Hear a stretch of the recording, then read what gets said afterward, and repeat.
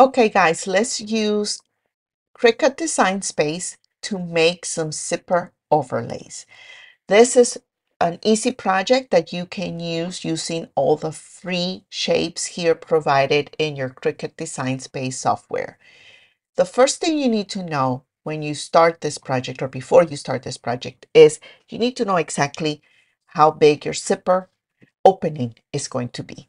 So where you're placing the zipper for your bag. In my case, I want the opening here, which is the center of the overlay, to be 6 inches long.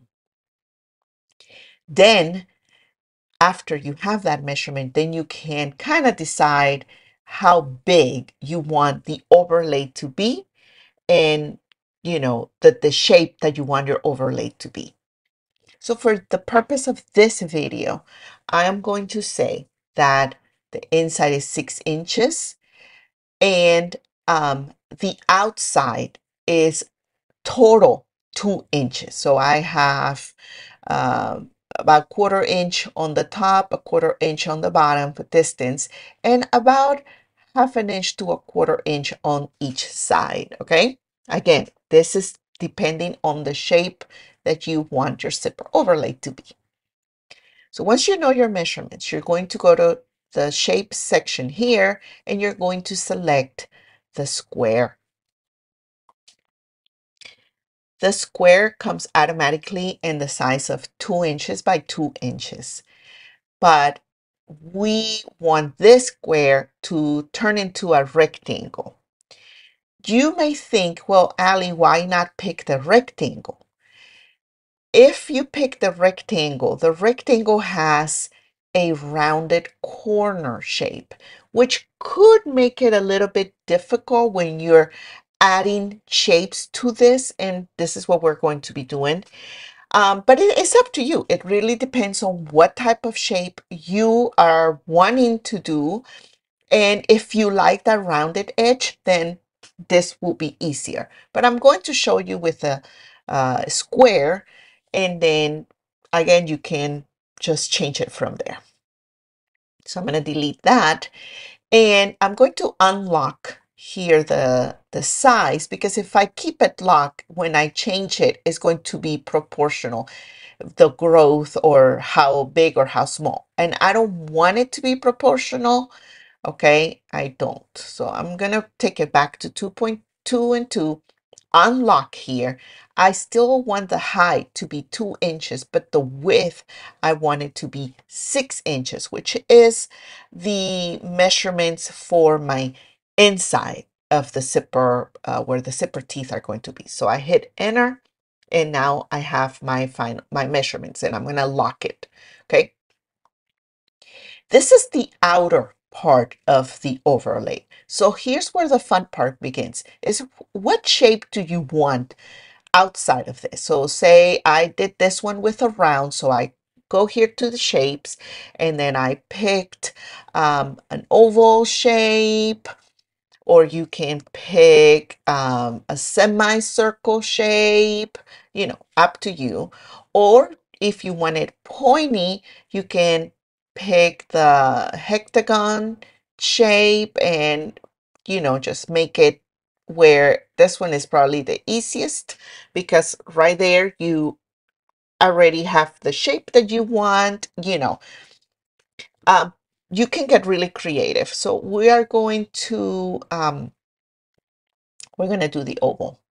And I like to change the colors so that I can clearly see the difference, between one shape and the other.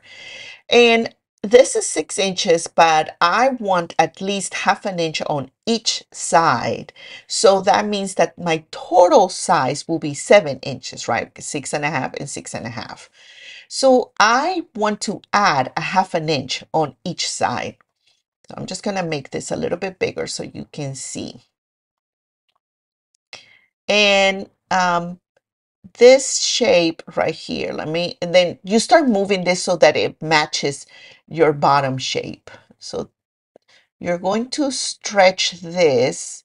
And as you notice, I left it locked because I kind of want to keep the proportions when it comes to this. So if I place it right over there, you see how round it is, how nice it is, but it's a little bit more than 1/2 inch. So if I push it further down this way to the 1/2 inch mark, now I have this little pointy edges from the bottom, and I don't want that. So you got to decide what's more important, the actual length, okay, of your overlay, or the shape. Okay, but I think I can have both. So I am going to match this to my half an inch here, and I'm going to move this a little bit further up so that I can see my 1/2 inch mark here. And I like that. I like that. But this uh, bottom one, is sticking up. So what I'm going to do, I'm going to take that rectangle layer and I'm going to push it up on top of the oval. And I'm just going to move it, make it smaller until I reach that point of where the oval begins. And if I move the oval up, now you see I don't see the pointy edges anymore. And actually, I can make this a little bit smaller. And there it is. It's perfect. It's a beautiful round shape. And I'm keeping my mark of 1/2 inch over the edge. Now I'm going to do the same on the other side. So to do that, I take this layer and I click here where it says duplicate, and I duplicate that layer and I move it to the other side of my rectangle. And again, I'm just going to look for that 1/2 inch mark, which is right there. That's where I want it to be. So my overlay is 7 inches exactly. And so again, I have the same problem. I have this two little pointy things sticking out. So I'm just going to highlight my square. And in this case, I can just shorten it, all the way down. It doesn't matter because I have the final measurement that I want. So if I look at my final here and I highlight all 3 layers, is 6.93. It's almost 7 inches. And I think that will be okay. Okay. I mean, if you want it to be exactly, you can just push it a little more. If you want it to be exactly the 7 inches, up to you. But at this point, I'm happy with this measurement. Okay. So you see, well, you have all these colors. What's going on here? What you're going to do next is you're going to select all the 3 layers. You can either click Shift and click on each layer, or take your mouse and press the mouse and highlight everything, and it's all selected. Once you do that, you're going to click Combined and you're going to unite them. And now you have your zipper overlay. Okay, and you can even flatten it now or weld it. Let's merge. We can merge the layers. So now they're all together. That's it. That's one layer. Okay. So perfect. Now I have my zipper overlay. Now the next thing is to cut out the inside. For that, I'm going to go again to my square, sorry. And I want, again, the opening, I decided was going to be 6 inches, right? But my height here is only 1/2 inch. That's usually the measurements for when you add zipper pockets to your bags. It's usually 1/2 inch.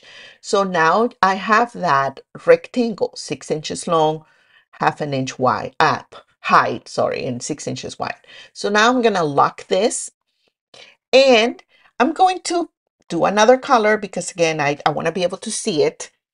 And I'm going to place it over it like this, somewhere in there. Doesn't have to be perfect. And the reason for that is because the system makes it perfect for us.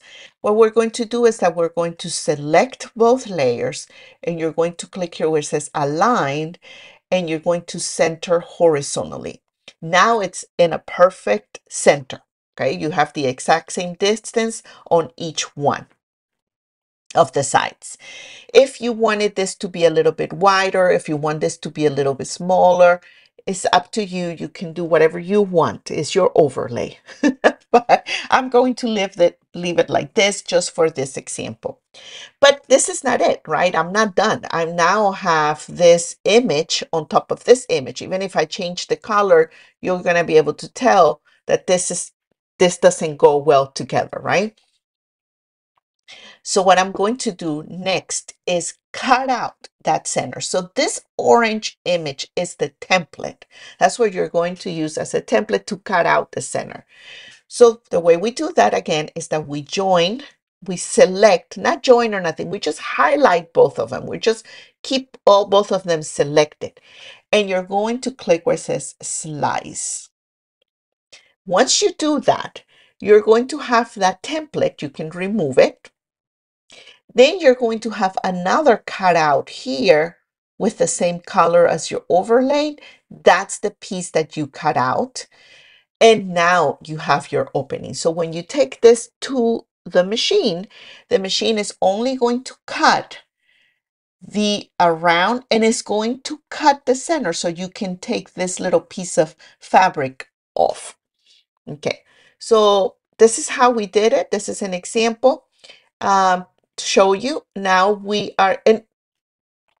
Before I move on, sorry, you can do other shapes. Like I did this one. Where is it? This one. I did this one like with the hexagon. I think it was. Yes. No, it wasn't the hexagon. What shape was it? Oh, it was the octagon. Okay. I think it was that. Yes. You can do other shapes like, for example, let me see. I did another one. That's not it. It's this one. I did this other one. Sorry. That it has a heart. That after I did the overlay, I added a heart to it. So for example, to do this one, what you're going to do is say the one that we just made. Okay. This round one. Okay. Then I take a heart, for example, and I join it here to the top, right? So it kind of fits there, right? So let's make it another color so you can kind of see. Let me see. I like a red heart. You can just join it here. Looks cute. And then again, highlight both of them and you are going to unite them. And now you have a overlaid with a little heart on the side. So again, you can get really creative when it comes to this at this point, okay? And now we're going to cut the overlay. I suggest you test a little bit of fabric or this material before cutting your overlay. I had to choose this extra heavy fabric setting because there wasn't anything especially for faux leather. And so I did one first that it was too thick. So I had to redo it and use a thinner faux leather. And as you can see, I have to put some tape on my fabric because my mat is not very new. And so it's not sticky as it should be. So I use some painter's tape, masking tape to kind of help keep the fabric in place. And actually this thinner type of faux leather worked better. The one I used before was too thick and it really didn't cut the material the way I wanted it to. So just test that before you want to cut your final piece. Make sure your machine can actually cut this material. But other than that, I mean, it turned out really good. And here's the final piece. As you can see, here's the inside that comes right off. And then the other side, I probably have to use some scissors to get it cut. I don't know, maybe not. Let's see. Okay, it came right off. So look, so cute. Let me show you how it looks at the end. Perfect, beautiful. Now go have fun, make as many overlays as you want, and I will see you in the next video. Ciao.